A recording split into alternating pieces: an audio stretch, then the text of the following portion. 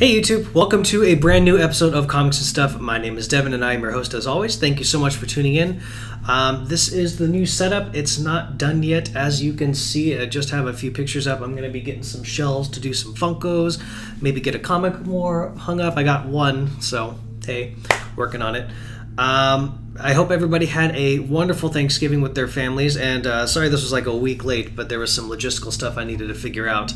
But, you know, unfortunately, I don't think the setup is going to be as awesome as it was at the old place, because, you know, no longer at a bachelor pad, so, you know, but that's okay. You know, I hope you guys enjoy everything still. I mean, you know, we're coming up on Star Wars, so Star Wars is coming up in like 2 weeks or something like that. I am so excited. Or next week, holy cow, next week, next Friday, be ready. Any case, today's video is going to be on, it's a brief history of EC Comics. I remember like a couple weeks ago I mentioned that I said, oh, I should have posted that already, and lo and behold, I didn't. So here's my video titled A Brief History of EC Comics. So I hope you guys really enjoy it. I had a blast taking notes on it, so I have all my notes here, and we're just going to kind of go through the motions, all right? So let's start out in the 1940s. So EC Comics was founded by Maxwell Gaines, who was the former editor of All American Publications. He opened EC in 1944 after DC/National Comics absorbed All American Comics. For those of you who don't know, All American Comics number 12, I believe, was the first appearance of the original Green Lantern, Alan Scott. So there's that. Initially, EC set out to make comics about like science and encouraging church stories. You know, they were well known for their picture stories from the Bible series, which you can still find some around, kind of laying around like flea markets and stuff. And then actually, this is the unfortunate part. So in 1947, 3 years after Maxwell Gaines opened up EC Comics, he actually died in a boating accident. So he left the company to his son William. And so that's where William Gaines comes from. If you guys know that name, you should. It's a big name in the comic book industry. So he left the entire company to his son when he died in the boating accident. And in 1950, Bill Gaines takes the company in a totally new direction. He opens a new line of like horror, suspense, sci-fi, military, and crime stories. This included EC's most successful titles, so Tales from the Crypt and Haunt of Fear and Vault of Horror. So if those names don't stand out to you, you should do your research. Anyways, I digress.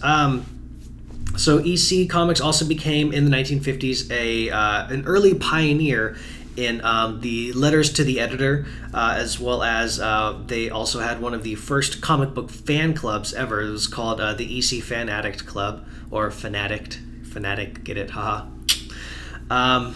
So that was cool. In an effort to combat public outcry and criticism towards comics, a lot of it which was spearheaded by you know, Seduction of the Innocent and Frederick Wortham, Gaines and his fellow publishers, with the intention to fight back. This is actually kind of weird. So with the intention to fight back against censorship, Gaines gathered his fellow editors to kind of come up with a plan.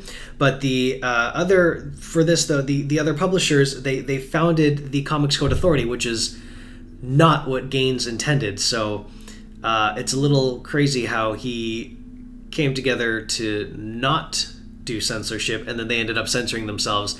So that's not what he wanted to, and he fought against the Comics Code Authority. He didn't want to censor any of his stuff.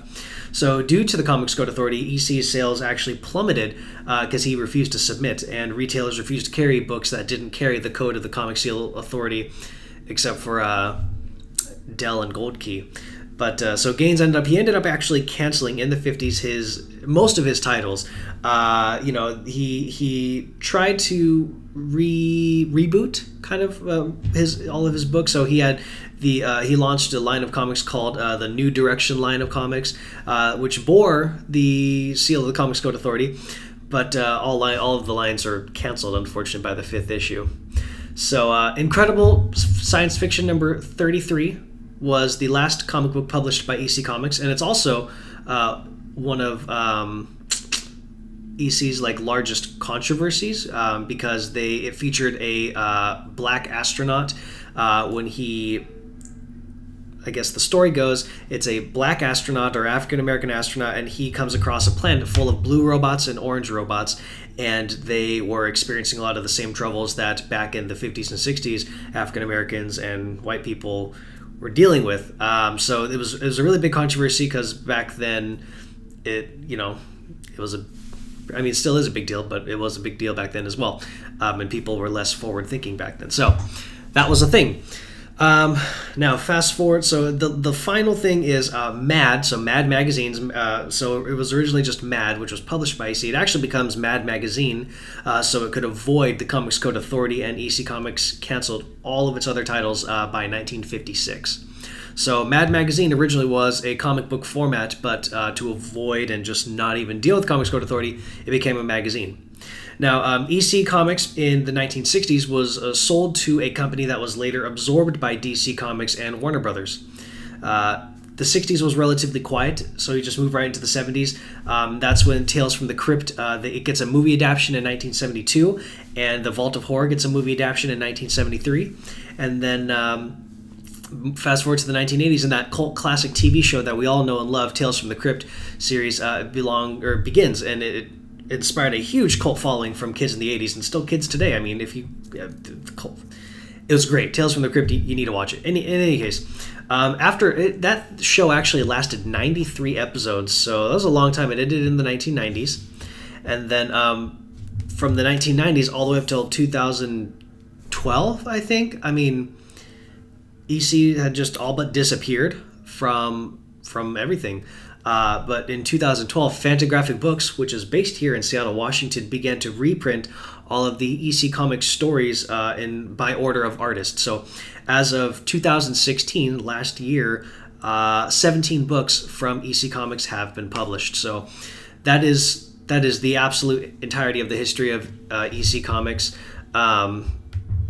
Yeah, that's really it. So, if you guys like this video, please make sure that you like and subscribe. Tell me what you think of this new setup. Tell me what you think I can add to it. And I will catch you guys next week before I head out to go see Star Wars.